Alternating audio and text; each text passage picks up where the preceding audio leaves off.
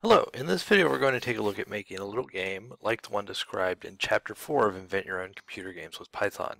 We're going to make some minor adjustments to make the game a little bit different, and I encourage you, as you're following along, to make your own adjustments, to make a little minor tweaks to the game to make it your own as well. So this week I'd definitely like you to read Chapter 4 in the textbook Invent Your Own Computer Games with Python, and read through this. It's got a lot of very good information, very similar to what we're going to be talking about today. If you're understanding what's going on, you can definitely just skim it, but definitely at least check it out and make sure you've got a firm grasp of everything it's talking about in here. Okay, it's a really great resource. All right, so let's get started at making this game. So the game that the textbook chapter is describing and that I want to make is a game where you're guessing a number. So the computer is going to generate a random number, and you're going to have a certain number of guesses to figure out what it is. In the version I'm going to write today, I'm going to say there's 5 guesses. So if you guess the number within 5 guesses, you win the game. If you don't, you lose. And after each guess, it will also tell you whether the number you guessed was too high or too low. Okay, so it's pretty simple, but still kind of a fun little game. So let's get started. First thing, I want to put a comment at the beginning of my file. So say name, Mr. McNally, date, 2016, 3:30, for instance, and then a brief description. So this is number guessing game. Okay. So the very first line of the program, remember the comments don't do anything, those are just notes for us or for somebody else looking at your program, is the import statement. So I'm going to need the random module in this program to generate the random number every time every time somebody plays the game, okay? Alright, and then the first thing I'm going to do is just a little nice line where I say, hello, what is your name? So I'm just going to figure out the person's name so that I can personalize some of the messages that I print out. And I'm going to generate a random number now. So I'm going to say the correct number, the number that the computer is thinking of, quote unquote thinking, is random.randint 1 up to 100. So this is a little bit of a change that I'm making. The program described in the textbook just goes from 1 to 20, I think. But I'm going to make the game a little harder because I think that's too easy and go from 1 to 100 instead, okay? And this, remember, will generate a random number between 1 and 100, including 1 and 100, and store that value in the variable called number, okay? All right, and now I'm just going to print a little message. I'm going to say, hi, and then whatever name they entered. I'm thinking of a number between 1 and 100. Okay? And I'm going to make another variable called guesses taken. I'm going to set that equal to 0 initially. So what this variable is for, remember, there's 3 important pieces of information that we need to keep track of in this program, okay?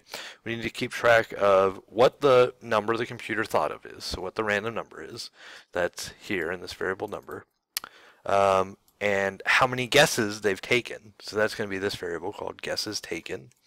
No surprise there, I guess. So this is, before they've made any guesses, they've made 0 guesses. So that's why it's 0 initially, okay? So once this gets to 5, for instance, they'll lose the game because they've made 5 guesses and they didn't get it right. And the last piece of information we need to keep track of is whatever the user's current guess is. And we'll get to that in a second. So now it's time for the game loop, okay? So check it out. So while guesses taken is less than 5, do this. So here's what's going on here. Guesses taken is less than 5 is the condition. So if they haven't made 5 guesses yet, they get to keep playing the game, right? Does that make sense? Once they've reached 5 guesses, once they've guessed 5 times, the loop here, this will now be false because 5 won't be less than 5, so we'll be done with the game, and we'll do some stuff at the end to print out an answer. All right. So I'm going to get a guess from the user using the input command. I'm going to say enter a guess, Okay, and that will prompt them to enter a guess. And as always, I need to convert that to an int in this case, because I want this to be a numerical value, but the input command, remember, always returns a string. So I have to convert it using the int command. So that's nothing new there. All right, now let's do some checks. If the guess is less than the correct number, print out that was too low. Else if the guess was greater than the right number, print out that was too high. Okay, we're excited about that, the exclamation point. Otherwise, so here's a challenging question. If the guess is not less than the number or greater than the number, what must be true? Well, it must be equal, right? Because if a number is not less than a number or greater than a number, the only thing that it could be is equal to the number. So that's why we're going to use the else here. And at this line, we're going to say break. All right, now here's a new keyword that we haven't really talked about yet, but it's a pretty simple one. So what the break keyword does is just leaves the loop. So it immediately says, okay, we're done. The loop is exiting now. So normally we just keep going, we keep looping until this is false. But in this case, we're just going to say, okay, we're done. Break, end the loop now. End it early. Okay, because if they've guessed the right number, we don't want to keep asking them for more guesses, right? There's no point. If the number's 10 and you guess 10, we shouldn't then say, okay, you got the right answer, but what's your next guess? That doesn't make any sense. So instead, we're just going to say break the loop at that point, and we'll check it out later. The last thing we need in this loop is a line to update the value of the variable guesses taken. So here's this variable. We gave it the initial value of 0, and we said while guesses taken is less than 5. So each time we iterate through this loop, iterate's a fancy word for like do something repeatedly. So each time we go through this loop, we need to add 1 to this variable. So I'm going to say guesses taken plus 1. Guesses taken equals whatever it was before plus 1. So that each time they make a guess, we record that. And eventually, once this gets up to 5, they'll lose the game, or if it happened that they guessed it on their 5th one, we'll record that instead. And just one minor thing, I actually want to move this line up here. So, for instance, here, just so it's a little bit more understandable what's going on here. So it's going to say enter a guess, then convert whatever guess they entered to an integer, and then say, okay, well, they just made another guess, right? That just happened. Here's where they make the guess. So we're going to say, okay, they made another guess, update the value, and then go ahead and do these checks. If their guess was less than the correct number, so tell them it was too low. If their guess was greater than the correct number, tell them it was too high. Otherwise, their guess must be equal to the correct number, so exit the loop. Use the break command to exit the break statement to exit the loop, okay? All right, and now this stuff here inside the loop is indented one level, right? And then it's indented one level here.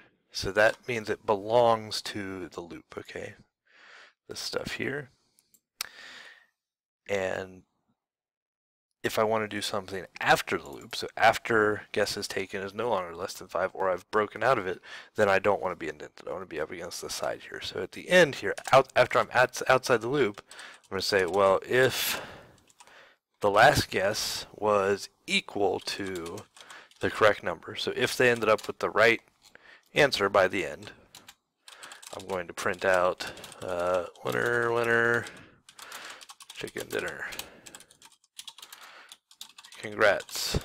And then whatever their name is, which they told me at the very beginning here, when I asked for their name, say congrats, name.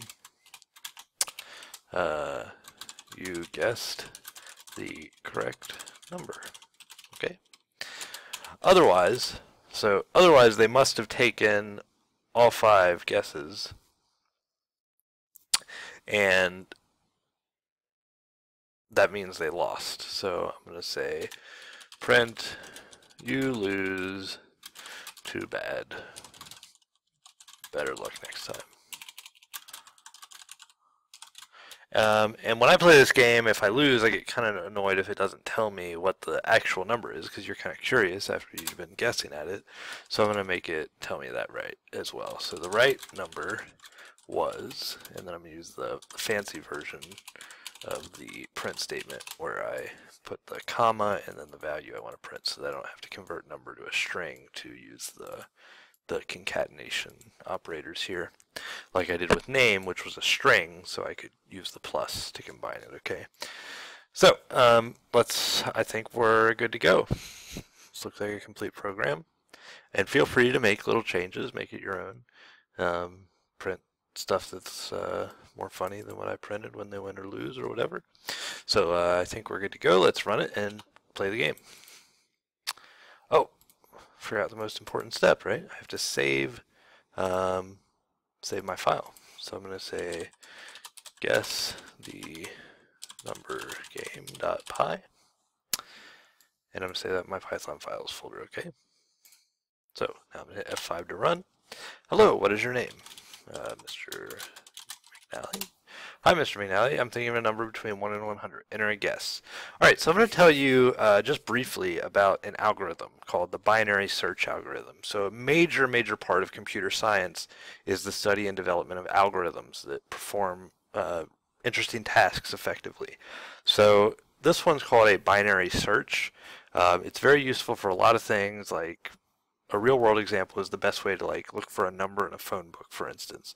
So in a situation like this, where it's telling me whether each guess is too high or too low, I can leverage that information to eliminate half of the possible options with each of my guesses.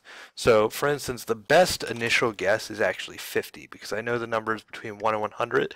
So if I guess at the middle point, halfway, either way, if it tells me 50 is too high, then I eliminated all the numbers from 50 to 100. And if it tells me 50 is too low, then I eliminated all the numbers from 1 to 50. So it's eliminating the maximum number of possibilities with each guess. So I'm going to guess 50. It says that's too high. So now there's no reason for me to guess 50 or above.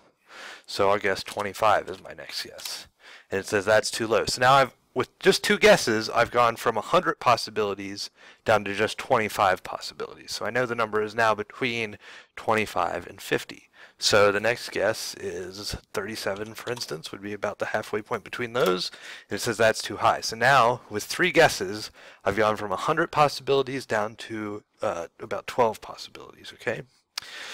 So I'll make another guess. We'll go with 31, I think. And it says that is too low. Alright, so I've got 1 guess left, right? I've made 4 guesses, so the value of guesses taken is currently 3, actually. Or no, it's 4. And the next time through the loop, the value of guesses taken will be 5, so I'll lose the game if I don't get it right here. So I know the number is between what and what. Let's see, I just guessed 31, that was too low. And I know that 37 was too high, so the number is either 32, 33, 34, 35, or 36. At this point, there's no best guess. It's just kind of down to luck since it's my last one. I'll guess 34. Let's see how we do. That was too high, apparently. So it was either 32 or 33. In fact, it was 32. So it says, you lose, too bad, better luck next time. The right number was 32. Okay? So I could play the game again and maybe not do so terribly and get the right number, but I think you get the idea. There's no need for me to play it again, but of course you could play it as many times as you want when you write your own program. All right, thanks for your attention. I hope you thought that this game was a little bit interesting. I think it's one of the more fun programs we've written so far in this class. See you in the next video.